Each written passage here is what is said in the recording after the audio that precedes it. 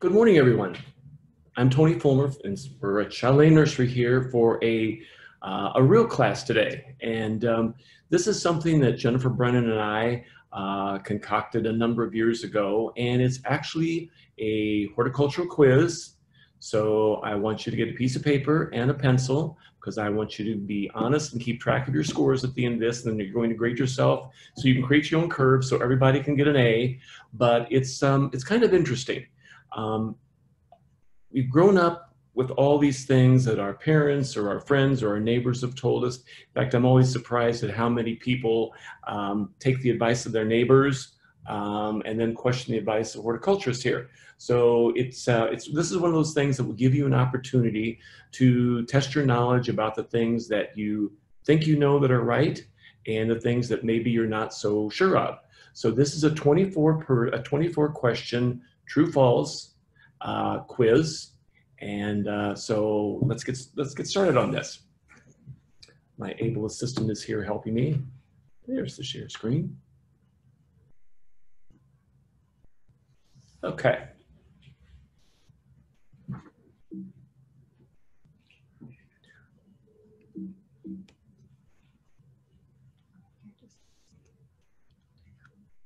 Okay, there we go. Okay, we're going there. Since you don't have the benefit of having this in front of you, there are 5 different topics. We have general gardening, watering, fertilizing, 6. Fertilizing, pruning, turf, and earth-friendly techniques. So got those pencils, those number 2 pencils sharpened, and be sure if you're taking this with someone else at home, make sure that you're social distancing so that you're not looking at someone else's paper. Okay. Here we go, true, false.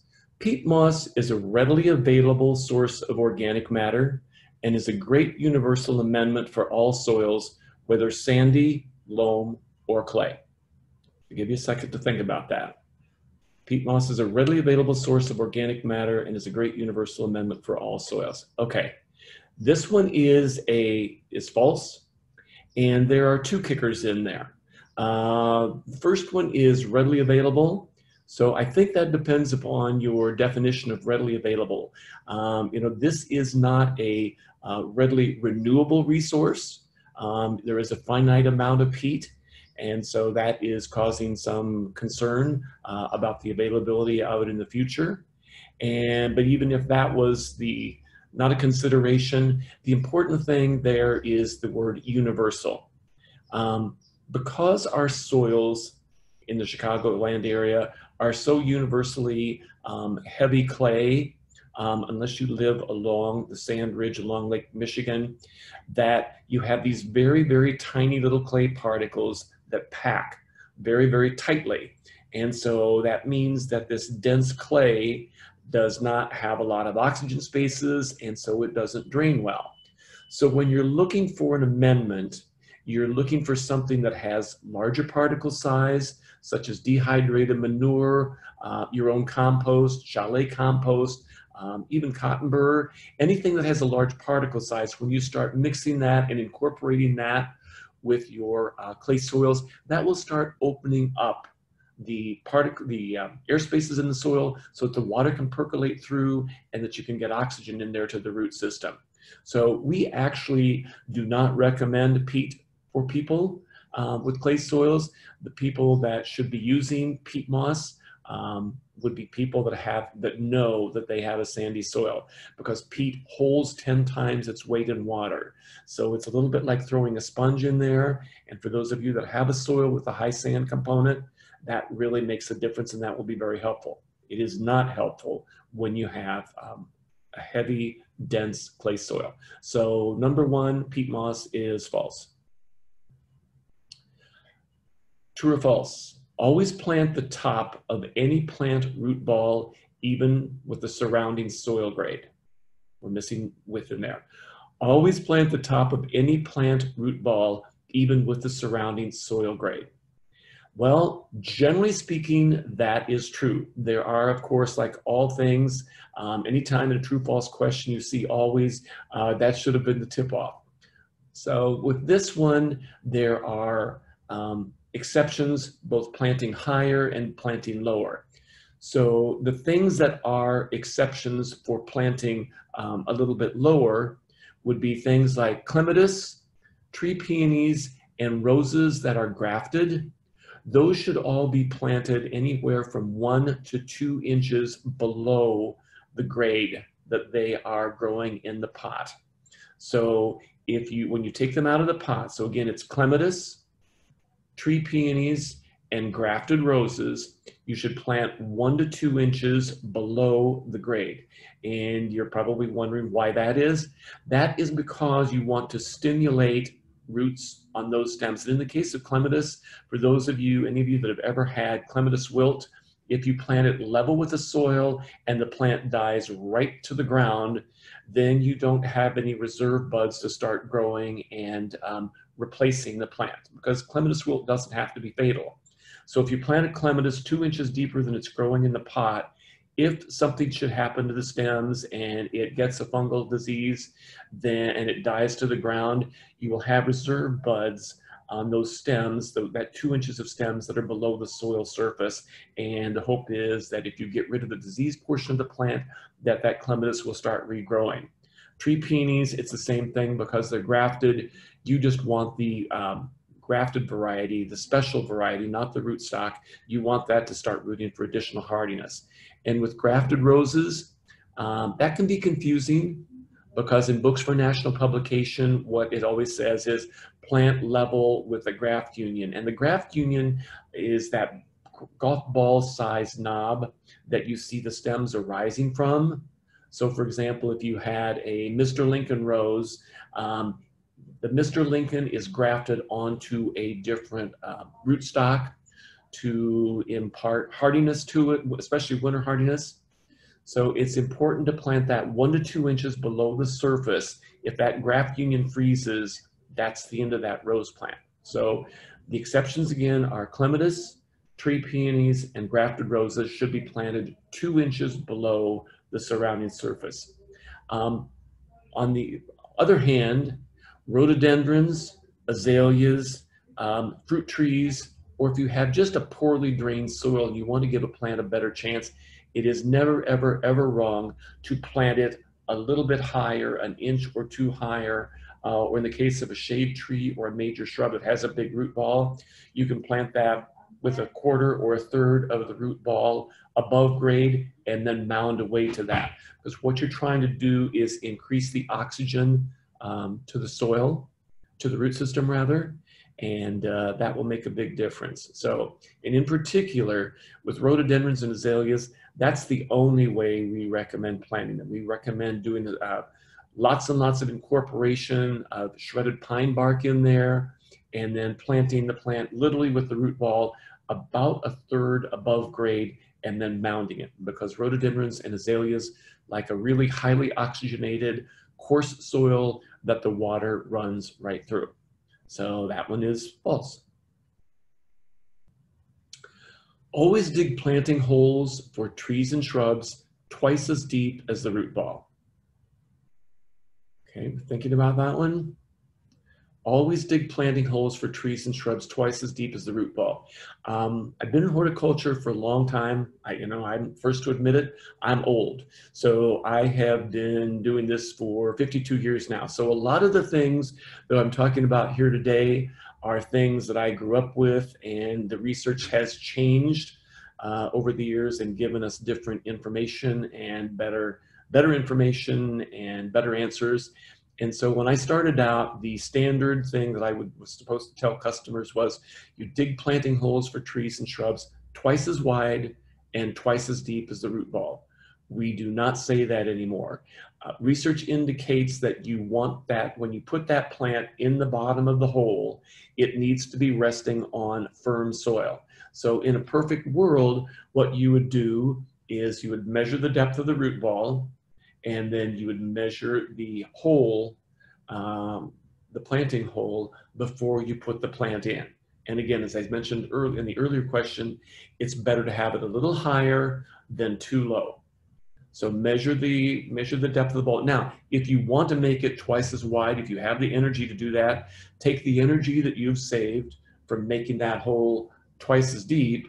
So make it just as deep as you need to accommodate the root ball, so the finished plant, the top of the root ball is just level with the surrounding soil surface. Wider is better if you have the energy to do that. So far, we've had 3 questions and we've had 3 false answers. Drainage material, that is gravel, sand, plastic, those plastic packing peanuts, etc., should be added to the bottom of containers to improve drainage.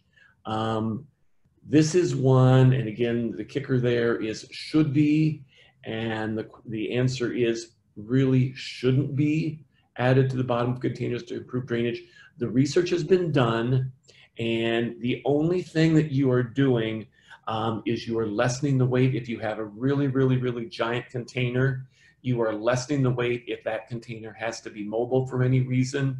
But what you're actually doing when you're putting things in there underneath the potting media that you're using, you're shortening the drainage column. And so what will happen is as you water, the water will go all the way through the potting soil, and the minute it hits something different in texture, like gravel or sand or those peanuts, what will happen is the water will tend to move laterally and will tend to start to rise a little bit before it finally starts soaking through there.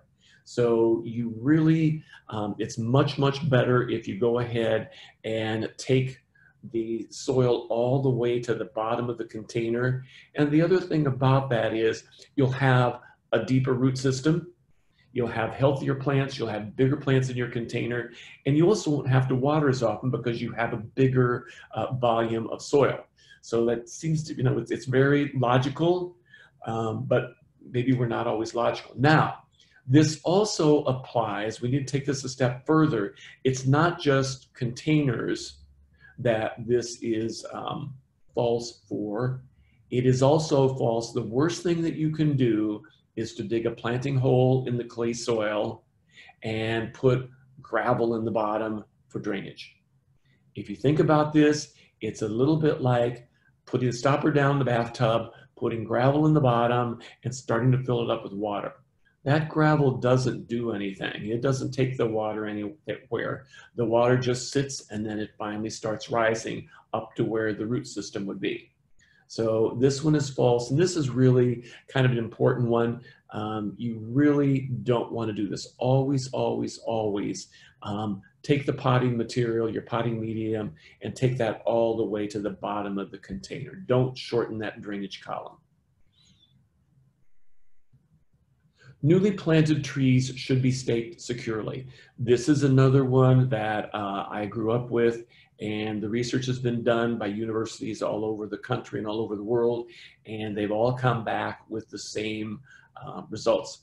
Have you ever noticed when you're driving out in the country and you come to a woodland, the trees at the edge of the woodland are shorter, and then as you move into the center, the trees are taller?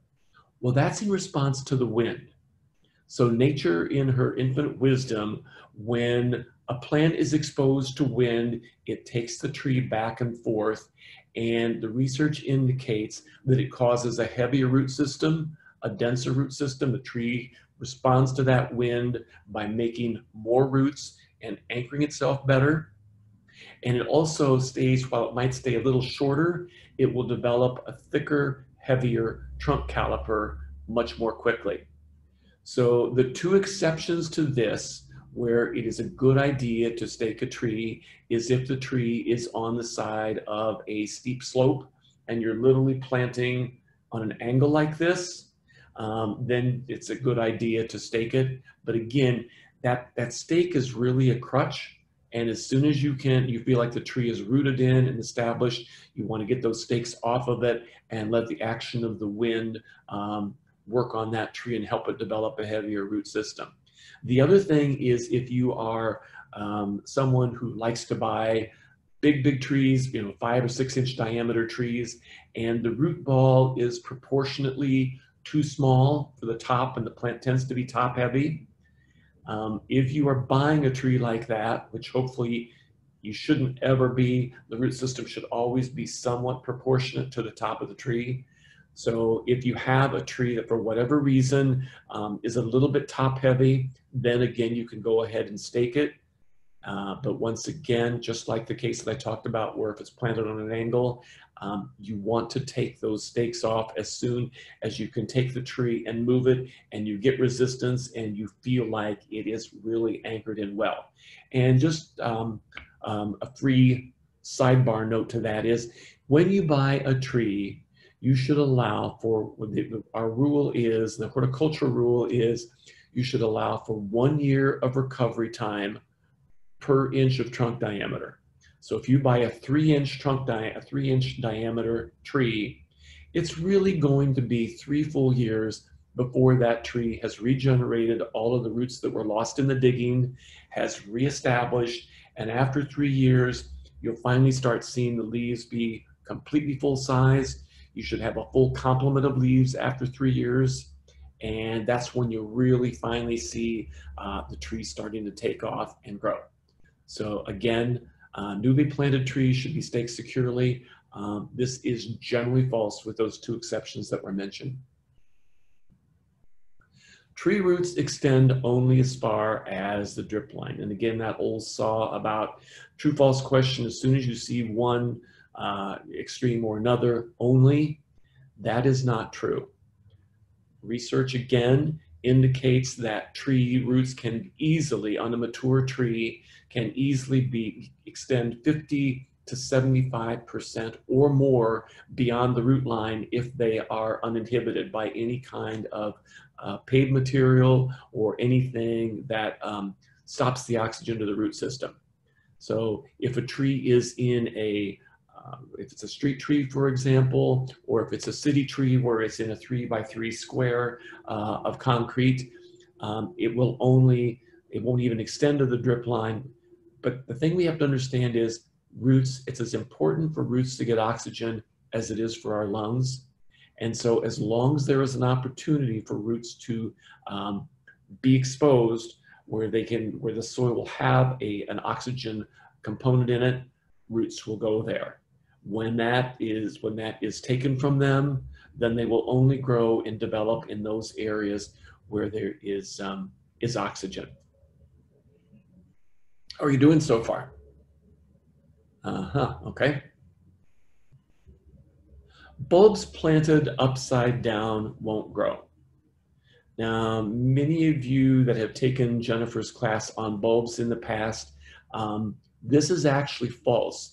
And tricking bulbs is actually something that you can do. You can actually change the bloom time or the bloom response on a bulb. So what some people do in the same area, you can take the same variety of tulips, let's say, and you can put 1/3 of them pointing straight up the way you're supposed to. You can put 1/3 of them horizontally, and you can put the other 1/3 literally upside down. And what will happen is there is something in the root system that will respond to gravity. It's called geotropism. And the bulbs that are like this and the bulbs that are upside down will gradually turn in response to gravity, and they will right themselves. But what will happen is there will be a delay. So the bulbs that were planted upright will flower first, perhaps 5 to 10 days ahead of the ones that were planted like this. So then these will have righted themselves and then they will bloom.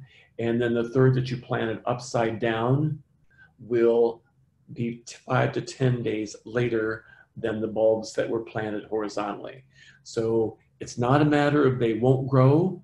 It's just that it slows them down and it slows the response time down, and they will bloom a little bit later.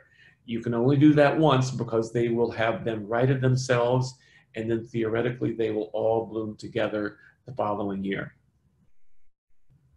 That's pretty cool, aren't they? Okay, this is for people that have acid-loving plants.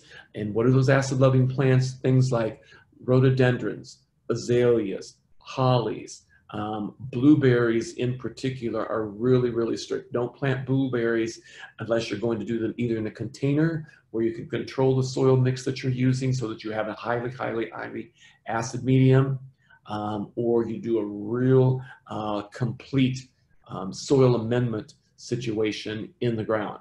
So aluminum sulfate is a longer lasting acidifying agent than soil sulfur. And that is not true. Those are the two options for acidifying. And aluminum sulfate, my colleague Jennifer, I love the analogy that she's used in the past many times. Aluminum sulfate is a little bit like the chocolate candy bar. You know, it is a quick sugar rush, it's a quick fix, but the energy and the effect doesn't last very long. Whereas if you use the soil sulfur as an acidifying agent, it's a little bit like the complex pasta carbohydrate meal, the pasta meal. The marathoners might have the night before they're going to have the big race. The soil sulfur is much slower to act and to start changing the pH. But once it does, then the effect is much longer lasting. Now, that being said, in our soil, you have to constantly, if you're working on any of the crops that I mentioned before, particularly rhododendrons and azaleas and the blueberries, you have to, because our soils are so alkaline, you have to really work. And you know, the other thing I should mention at this point in time is the other application for this is so many people are planting the pink mophead hydrangeas. And those are the ones that could be pink or they can be blue based on soil acidity. So a lot of people, you know, they don't want pink, they want blue. So this is again a case where you would be using aluminum sulfate and or the soil sulfur. And I know the question will arise at the end of the class. And by the way, jot down, I failed to mention earlier, jot down your questions and you can submit them, and I will go ahead and try and answer as many as I possibly can on air at the end of the program. So with the sulfur, you incorporate that. The general recommendation, if you haven't taken the soil test, we recommend 1 heaping cup in the planting hole. And then thereafter, it depends upon the crop. With rhododendrons, you might want to top dress that with sulfur once or twice a year. But when you're using the sulfur as a top dressing after the plant is established, you have to pull the organic matter or the mulch away from the top all the way to the edge of at least the drip line, and then you have to apply that secondary cup over the top directly in contact with the soil. If you put soil sulfur on top of mulch, the organic matter in the mulch will just tie that up and it will not acidify the soil. So 1 cup in the planting hole for a rhododendron or an azalea or a blueberry, and then thereafter, as many times as you deem necessary, either based on soil test or in things like blueberries, just knowing how acid loving they are, you'll make multiple applications to the soil surface after moving the mulch back. And the other reason for that is we have to remember that in particular, if we give any kind of supplemental water, our Lake Michigan water is alkaline. So every time we water with our artificial water, quote, artificial water that we're getting as opposed to rainwater from Lake Michigan, it's counterbalancing, it's countermanding the effects, the acidifying effects of either the aluminum sulfate or the soil sulfur. So hopefully that's helpful.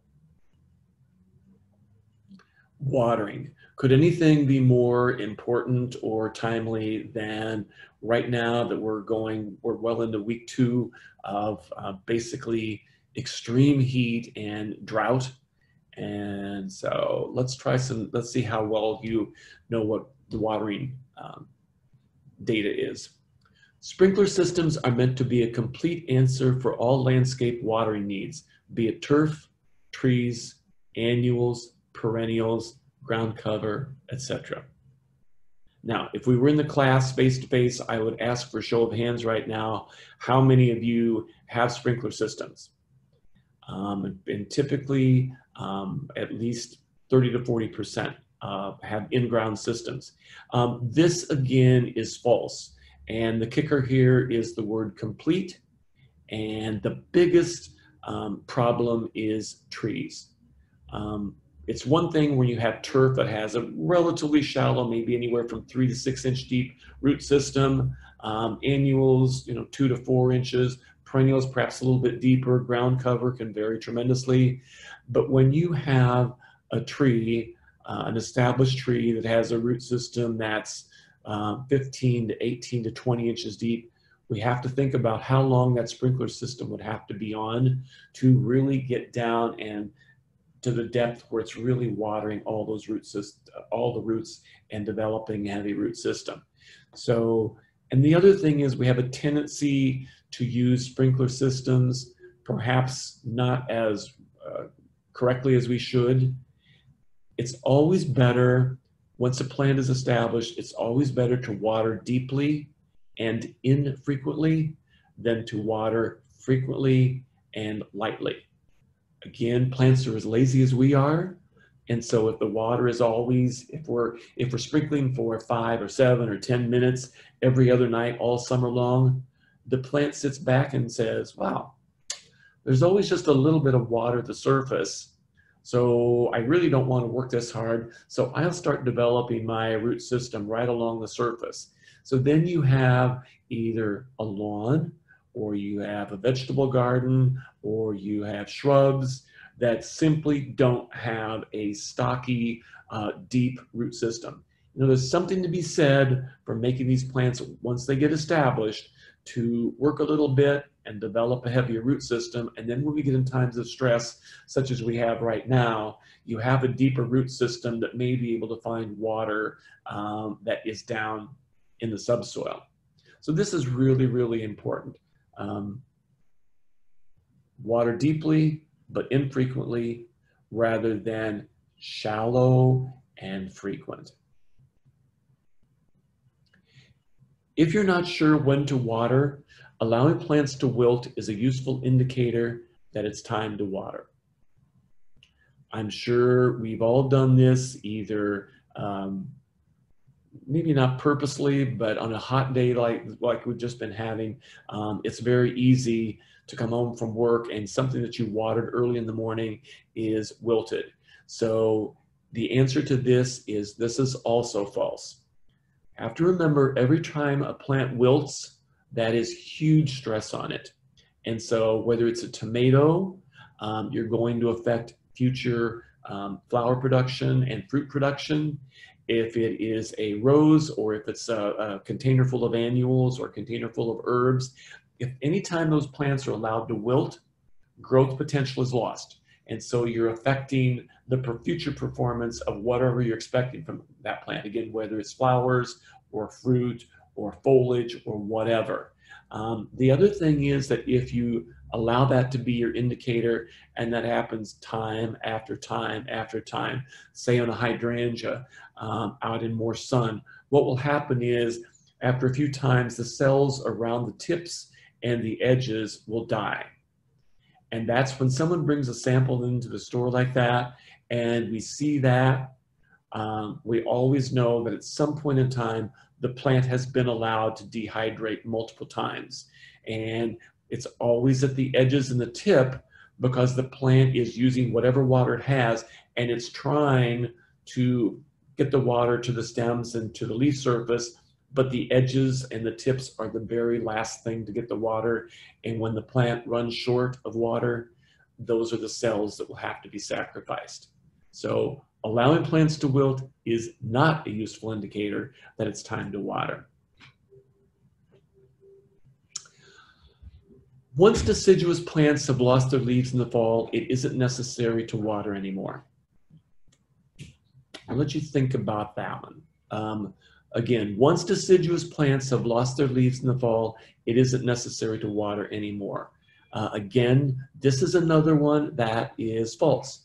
Just because a deciduous plant doesn't have any leaves doesn't mean it doesn't have water needs.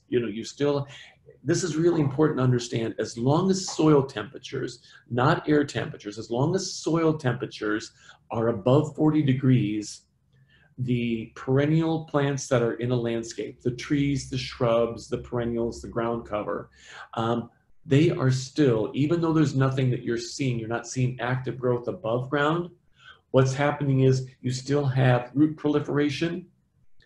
And so in particular, if these are plants that are deciduous plants or evergreens that are newly planted or maybe perhaps a year old, if we have had a very, very, very dry fall, it is always a good idea to go out and give periodic deep waterings. You don't want plants to go into the winter dehydrated or stressed or not have good reserves of water to call upon over the course of the winter. So that's really, really, really, really important to understand. Annual rainfall is cumulative for plants. So if we've had a wet spring, there is little need to water later. Well, that one's pretty straightforward. This is a perfect example. This is the 3rd May in a row now, according to all of our local weather forecasters at the end of the month, that absolutely we had record-shattering rainfall. And now, 2 weeks later, with 2 weeks of 90-degree temperatures, we're in a situation where we were getting to the point we were having drought until we had these last little showers these last several nights. Or if you wanted an analogy that's a little closer to home, you had 6 glasses of water 2 days ago. Do you need water today? Absolutely, and the plant is exactly the same way. So this is another false. Watering in the heat of the day will burn foliage. I'm not sure where everybody got this idea, and evidently somewhere along the line, someone has propagated the idea that a drop of water on a plant acts as a magnifying glass and is going to burn the plant to death. And that just isn't the case. So this is false, and this brings up the point that nothing is more important than watering a plant when it needs it.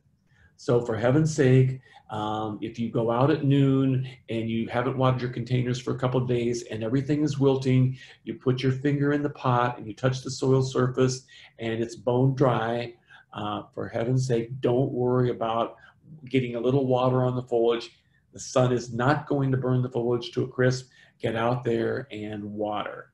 That's, the important thing is when a plant needs water, just like you, when you need a drink of water, that's when you need the water. You need it immediately. So, and that also gets back to the previous question about, do we want to wait until a plant wilts to use that as the indicator of water? No. In a perfect world, you would always be watering just ahead of the time that the plant starts wilting or showing signs of drought stress. The one thing that is true about this is whenever you're watering plants, when we get into this kind of heat and humidity, especially things that have any kind of an inclination to get fungal diseases, most of these fungal diseases, or many of them I should say, require moisture on the leaf surface for long periods of time to germinate and grow down into the cells and start causing problems. So when you're watering during the day or night or whenever, anything that you can do to keep the water off the foliage, and that's why I don't know how people garden without those long-handled watering wands that have the bubblers or the breakers on the end so that you soften the force of the water, but that way you can reach down in underneath, whether it's a container or whether it's a tree or a shrub, but you can get the water right to the soil and keep it off the foliage as much as possible. So far, nothing has been true. These have all been false if you're keeping score. I think I've already answered this one. If a plant is wilted, it always needs to be watered. True or false? This one is actually false as well. And this really, really, really confuses people. I want to spend a minute on this one. If a plant can be wilted if it is surprisingly too wet or too dry. So the example I gave earlier, when you come home at noon and you walk out on your patio to look at your beautiful containers and they're all wilted, don't make the assumption that they are necessarily dry. You always want to put your finger in there or do a visual inspection, look at the color of the soil, feel the soil for moisture. Surprisingly, plants do exactly the same thing if it's too wet or too dry. They will wilt in both cases. The difference being that if you water the plant and you go back and check it 3 hours later and it is still wilted, what that means is the soil was already at carrying capacity. It was already saturated. So the oxygen spaces that should have existed in the soil were full of water. And plants need oxygen to transport water. So if it's waterlogged, the plant will wilt. If it is bone dry, the plant will wilt. The only difference being that when you add water, if it perks up, then it was too dry. If it stays wilted, it was already too wet. So this is really, really kind of a crucial thing. And so again, I want to emphasize, you have to be a little bit careful when it's this hot, when it's 95 degrees or approaching 100 degrees in the middle of the day, and you come home and your hydrangeas are wilty, but you watered the heck out of them the night before, and you think, how can this be? Are they dry? Do I have to water again?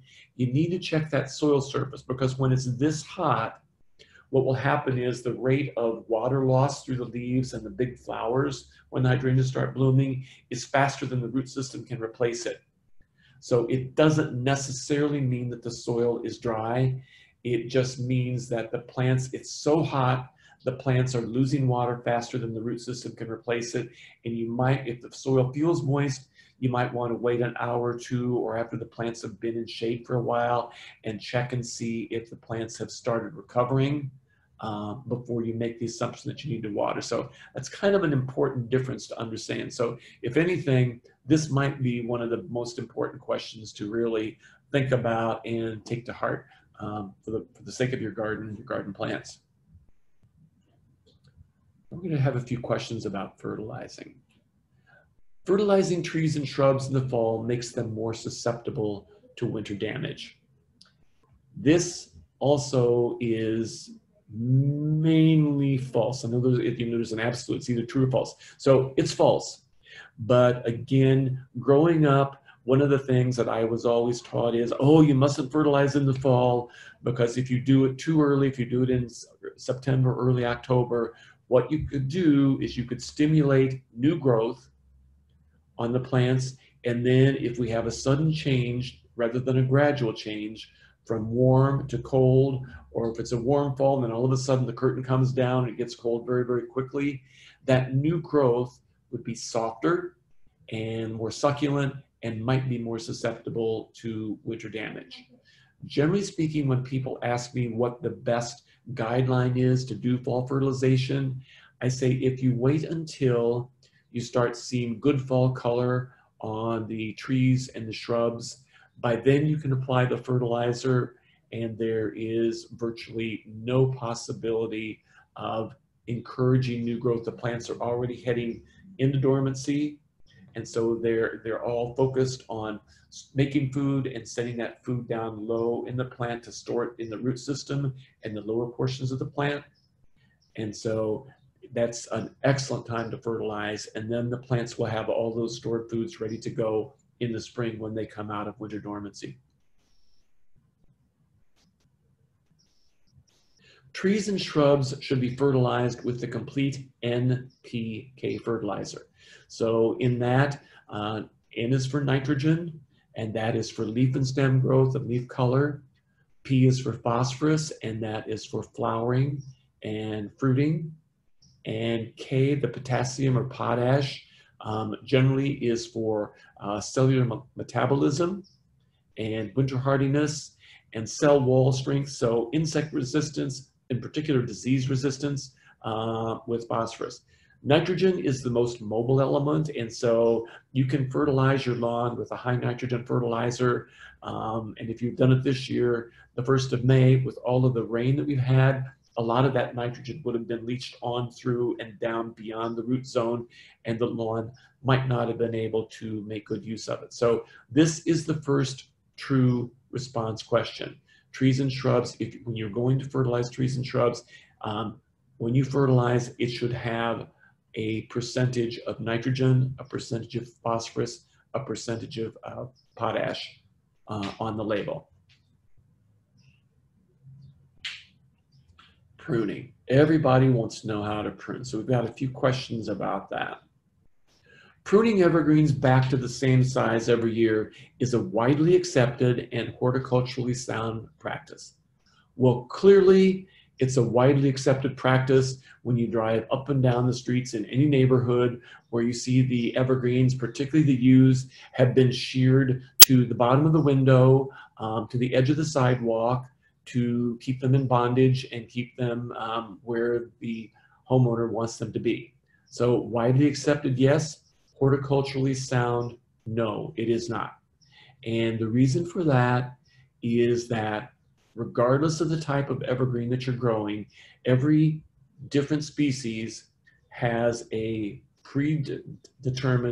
genetically predetermined life expectancy. And on many things, it's 3 years.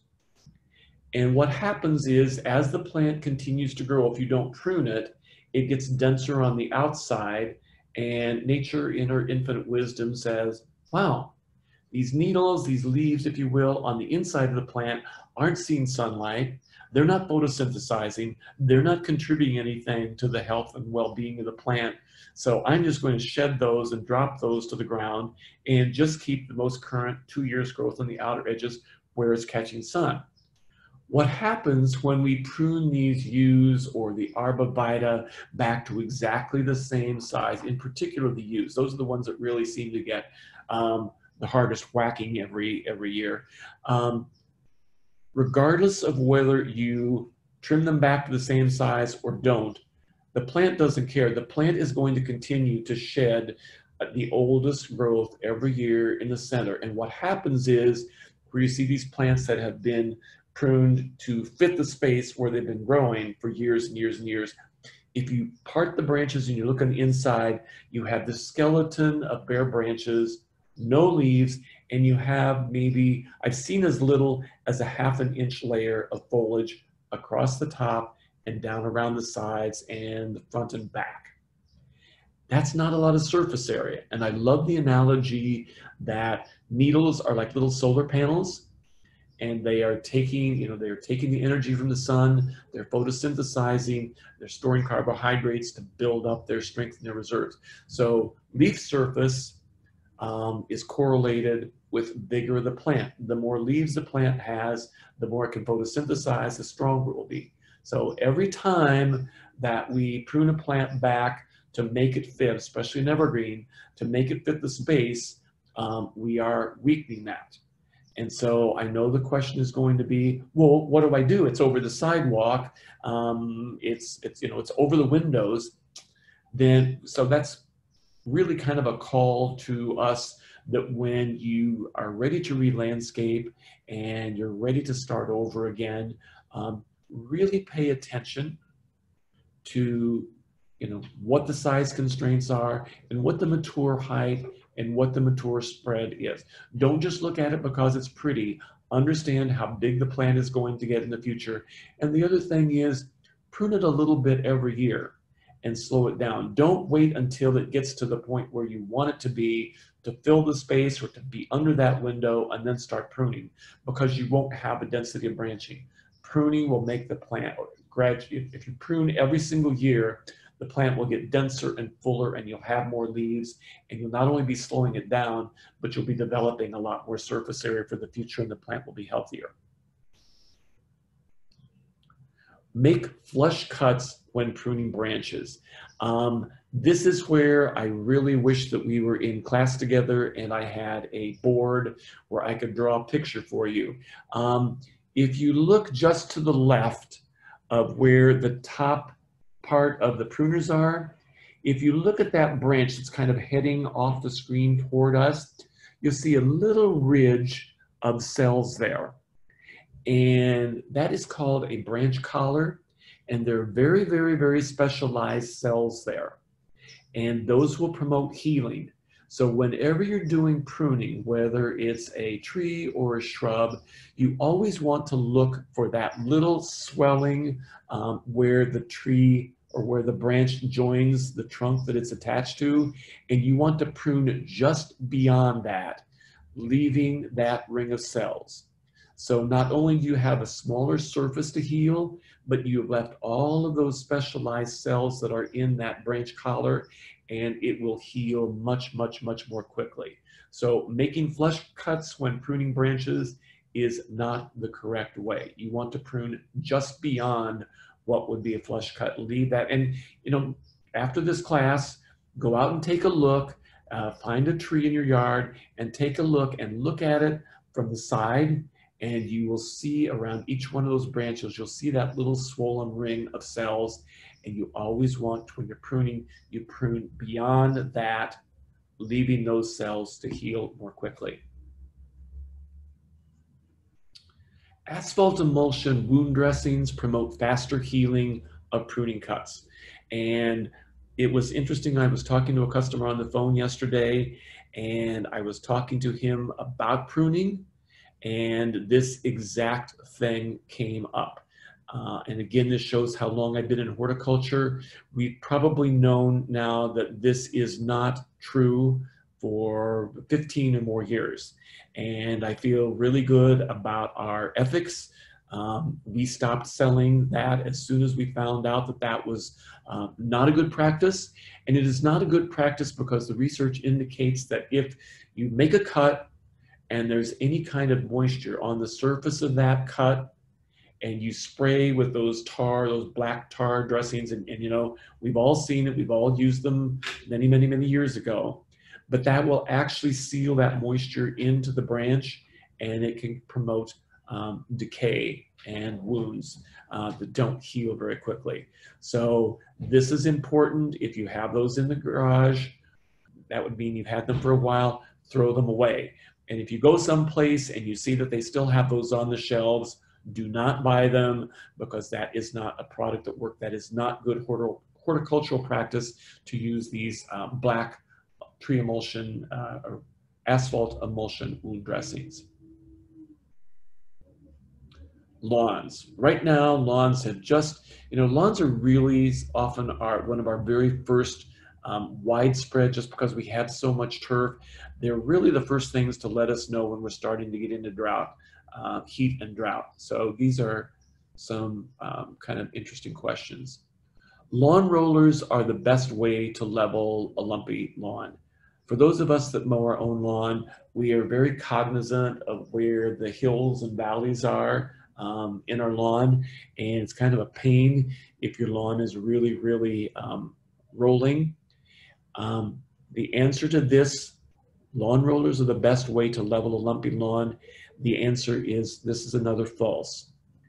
If a lawn roller was heavy enough to actually even out little minor hills and valleys in your lawn, little undulations when the lawn is wet, that would not be a good thing, because that would mean that it is compressing and compacting the soil surface and that clay.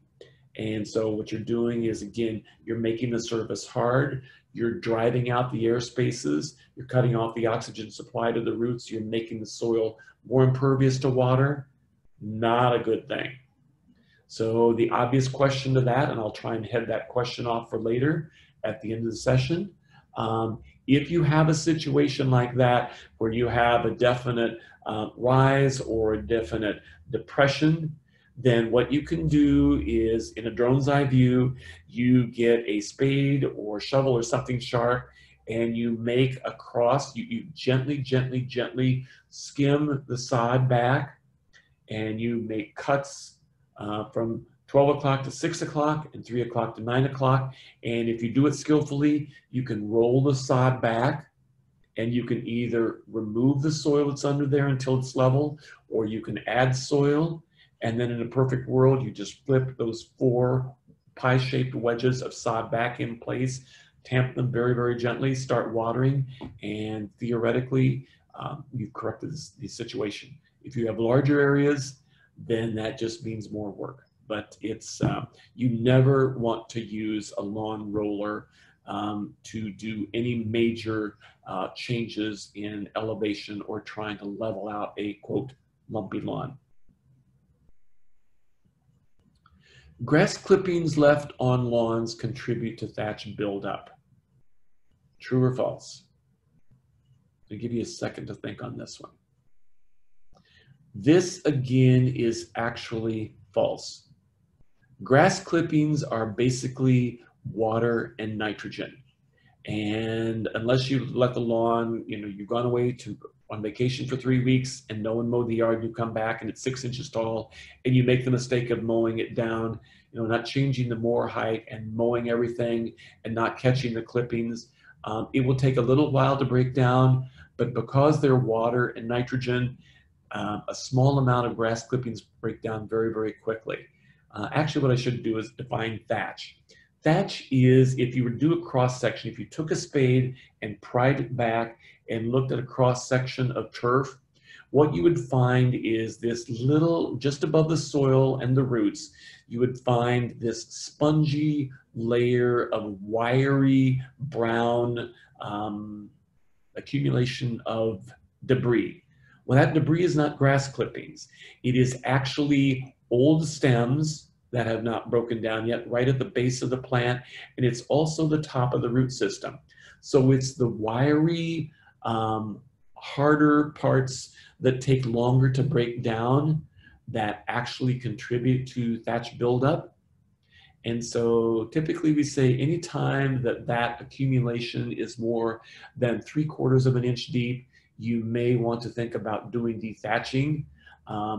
And I'm sorry, core aerating. Please, please, please, please don't. I need to erase tape on that. I'll just roll back. Never, never, never dethatch. So I might as well talk about that right now. Dethatching is a machine that you can buy at or rent at any of the rental places. And it has little fingers, like little forks. And you push this machine like a lawnmower through the turf, and these forks go back and forth, and basically what they're doing is they are fingering everything up and dropping these big piles. Now, in fairness, there is a lot of thatch in there, but there's also a lot of live grass. And again, I love Jennifer's analogy that I heard her say once years and years ago. Would you take a steel brush or a curry comb that you would use on a horse, and would you use that to comb your hair? And is that the best thing to do, is to go through and try and pull out as much of your hair as you possibly can? That's exactly what you do with these dethatching machines. So please don't do dethatching. If your lawn service says, I want to dethatch your lawn, tell them that you don't want it to be dethatched. If your thatch layer is 3/4 of an inch or more, you may want to consider core aeration, which is a different machine. And again, it's a very heavy duty, and you push it like a lawnmower, and it has plugs. It takes soil plugs, and as this rolls over the lawn, it goes down in, it pulls up pieces of soil and thatch and drops them on top of the lawn. So after you've had the core aeration done, it looks like you've had an army of giant Canadian geese walking through the yard. You have these droppings, these cores of soil all over the soil. The cool thing about that is, and why that is different, is that actually punches through the thatch. So it allows water, it allows oxygen, it allows fertilizer, it allows seed to get down into the root zone, and also allows the bacteria and the soil microbes to start working, because you brought them from below the soil surface, from underneath that thatch, and you've now deposited a large population of them on top of the soil surface. So like little Pac-Men, they can start working on that thatch and breaking that down. And that's really the way to attack thatch. Best time to do that is in the fall. So when you're doing your lawn renovation, anytime late August into October, you can do core aeration, not dethatching. Turf grass can survive on as little as 1/2 inch of rain per month.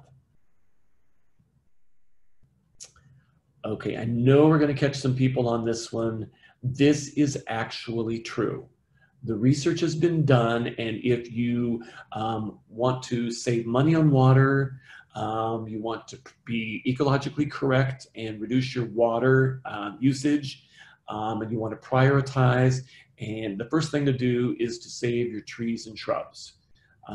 With turf grass, if you give it as little as 1/2 an inch of rain per month, it will keep the turf alive. Now, it'll be dormant, it'll be brown, but theoretically, unless it gets to 110 degrees, in which case it might need a little more than that, but the very core of the plant will still be alive. It will just be dormant and waiting for cooler temperatures and more moisture, whether it's in the form of watering artificially or whether it's rainfall, and it will start growing out again. So you can minimize your water use, or you can reprioritize it and use that water for your trees and shrubs if you can stand looking at a lawn that is brown, brown, brown.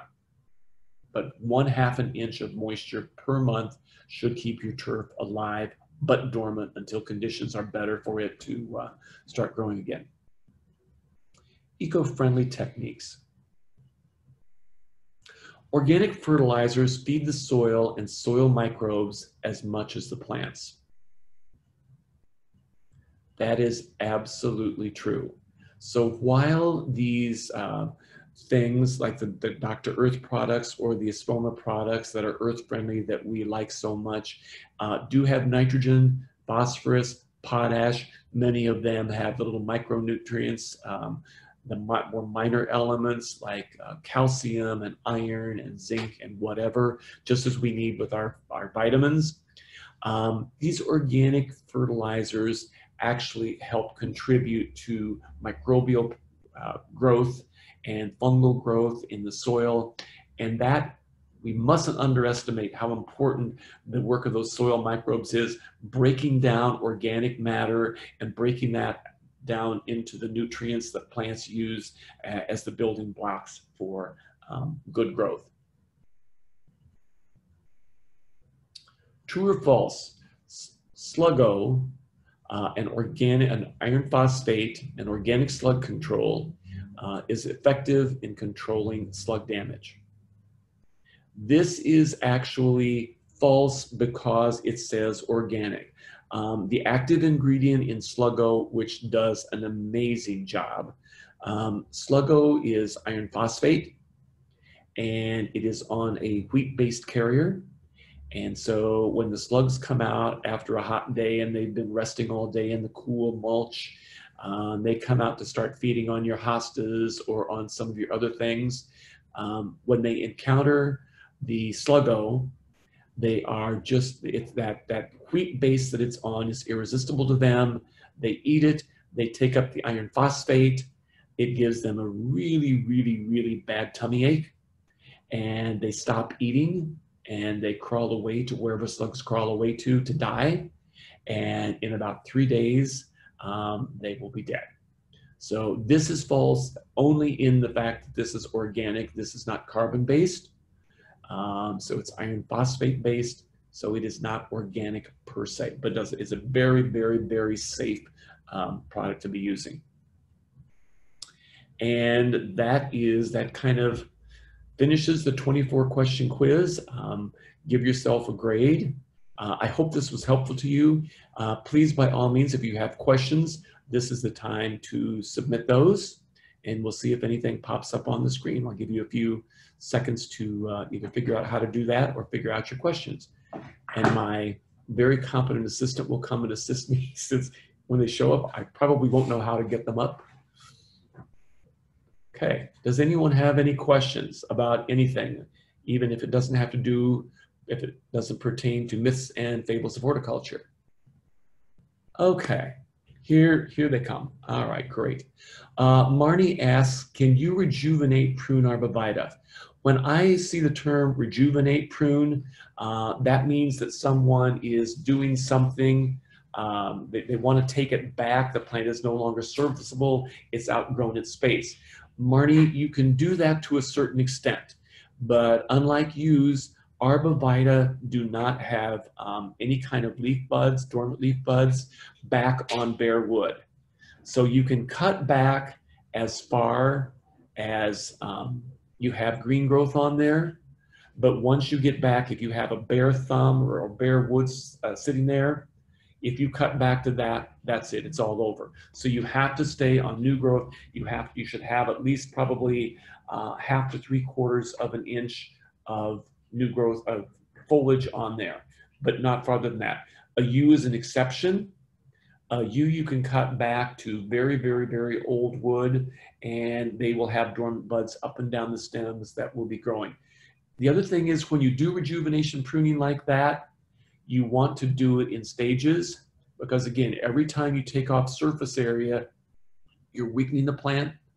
And so the best time to do any kind of rejuvenation would be when the plant is dormant, because in the fall it sends all its stored foods down low in the root system and the lower portions of the plant. So any kind of extreme removal of top growth of the plant, you're not stressing the plant as much as you would. You would never do a hard rejuvenation prune on an arborvitae, or shouldn't do it during the growing season. Okay, Alyssa, I have a new dawn climbing rose. Sometimes I see spots on some of the leaves. I heard new dawn is disease resistant. Is it better to prune those leaves or the stem to where there are no spotted leaves, or just leave it alone and let it do its thing? Probably talking about black spot. And one of the things that I read years and years ago, and I practiced it for many years and told many people about it, disease resistance is variable. And to a certain point, when you start getting the kind of heat and humidity and all the moisture that we had in May, a lot of leaves have been inoculated. So one of the things that you can do with roses is, if you're, new dawn is a climber, so this doesn't pertain as much, but on regular shrub roses, once they get 24 inches tall or taller early, June, mid-June, what you can do is get a bucket or some kind of a container and put your gloves on and strip off the bottom 6 inches of the leaves before they start getting black spot. So what you're doing is you're taking all the leaves off the bottom 6 inches of the plant, and you're opening up the stems so that you can get better air circulation. That's why black spot always starts at the bottom of the plant, because that's where the canes are closest together. There's more overlap. Those are the very, very last leaves to receive air and to dry off. And so that's why black spot starts from the bottom and works up. So you can do that as a kind of a cultural control. When we get into June, when plants are 18 to 20 inches tall, you can strip off the bottom 6 inches of the leaf. With the new dawn, with the climber, don't cut the stems off. Just the minute you see leaves starting to get black spot, just tear them off and pick them off the ground, and don't compost them and throw them away. Should you apply Sluggo as a preventative or only when you see signs of slug damage? To me, if you've been in the house more than a year and you know the history, if you know what plants are susceptible, and it's not always just hostas, very often it will be other plants that have leaves, especially a lot of shade plants like Ligularia will get it because it grows in cooler, damper areas, and the way the leaves kind of rest on the ground, those are the last soil surfaces to dry out. Though all those things add and encourage slugs. So to me, it's a matter of, if you've had the issue in the past, or you have particular varieties of hosta that you know, what I would do is put it down when you do a spring cleanup, because slugs will start showing up when soil temperatures start approaching 60 degrees. So if you can control that overwintering population, slugs aren't terribly mobile. So if you can control that overwintering generation, you'll dramatically reduce your incidence of disease for later on in the season. The other thing to do is, quite frankly, all of my hostas, especially the varieties that I know are susceptible, I have made sure that I no longer mulch them. I pull the mulch all the way out to the edge of the drip line of those, because slugs do not like a dry soil surface. Anything as they crawl over, anything that has a little bit of grit or anything that disturbs that mucus coating on their bodies allows them to dehydrate and die. So they're very loath to do that. They are looking for soft, moist places to crawl across. So by reducing the soil surface moisture that alone is a great cultural way to reduce your amount of slug damage. Kara asks, how do you treat magnolia scale? I think heat and humidity brought it on this year, as I didn't have it on the tree before. That's not exactly true. Like all biological populations, insects, whatever, it rises and it falls. And there are predators that will affect magnolia scale and reduce the populations. But this is one of those things. For those of you that don't have a magnolia or have never had magnolia scale, these are the biggest scales we have. And it's a little bit analogous to you walking around with leeches on your body. It's extremely draining. And I have seen big established magnolias killed in 2 years without treatments. So Kara, why don't you come in and we will show you there are systemics that you mix with water, you apply as a drench to the base of the plant. They go into the soil solution, they go up into the leaf and stem tissue, and as those scales are sucking out the plant juices, they take out the insecticide, and it does a really, really, really, really good job. I've heard that sluggo can cause a fungus to grow that kills the plants. True or false? That is news to me. Again, it's iron phosphate based. I try and do a lot of reading. I try and keep up. Cindy, I have never seen that or heard that. That doesn't mean it's not true. It just means I have never seen it. And in the 33 years I've been here at Chalet, we've had sluggo for well over a decade. I've never had someone come in and that said that sluggo has incited anything in their yard. Can you prune a yew to save it from dying away? This is where a class would be a better place for this, because I could ask you more. When you say dying away, do you mean is the plant literally dying, or is the plant just getting thin in the center? When a yew starts getting rusty, orangey brown, and branches are dying, typically that indicates excessive water. Yews are camels, and they really, really, really don't like to be wet feet. So even the first year that you plant a yew, better to keep it drier than wetter. If you're talking about, can I prune it to keep it from dying in the center? Yes, that's what the rejuvenation pruning is. You would be opening up and exposing those inner branches and giving them an opportunity to regrow again. From Larry, how far back can you prune grapevines? When the plants are dormant, you can prune grapevines back very severely. In fact, that's generally what you want to do. You want to probably keep anywhere from, you want to keep 4 renewal branches every year with anywhere from 8 to 12 buds on each one of those shoots, because each one of those shoots has the potential to become a cluster of grapes later. But that is done as dormant pruning, probably best in March or April. Okay, we've already done that one. This is a good question. Is there any use for 10-10-10? Anytime we have a customer that comes in and says, I use 10-10-10 on my shrubs, I use 10-10-10 on my flowers, I tend to think of that as an inexpensive farm fertilizer that you may have gotten for a great price at a box store. Buyer beware. Typically, these 10-10-10s are not formulated so that there's any kind of variability in the way the nutrients are released, and they can be what we call hot. So the minute you put them on, they may start releasing whether they get moisture or not, and it's very, very, very much easier to burn anything, whether it's turf, whether it's a shrub, whether it's a grapevine, when you use a 10-10-10, because they are just innately, they're not formulated for a slow or gradual release.